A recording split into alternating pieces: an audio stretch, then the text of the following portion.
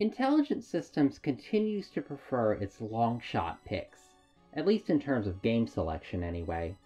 Hardin and Nina have long been overdue for appearances in Heroes, and while I'm puzzling a bit over another Tiki alt only a few months after her Brave version, and puzzling a lot over Mathis as the Grand Hero Battle unit, this banner is about as close to my predictions as any of those in the last few months have gotten.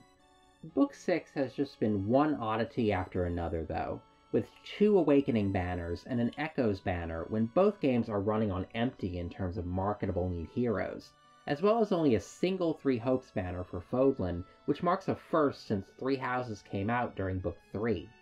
We're due for a big shakeup with Engage set to become the hot new title in January, and I'm sure I'm not the only one wondering if Book 7 is going to be dominated by characters from that game in the same way that 3 Houses has been such a favorite for the last 3 years.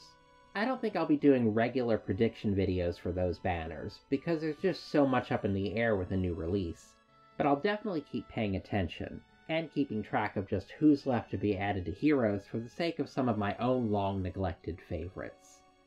What do you guys think of this banner closing out Book 6?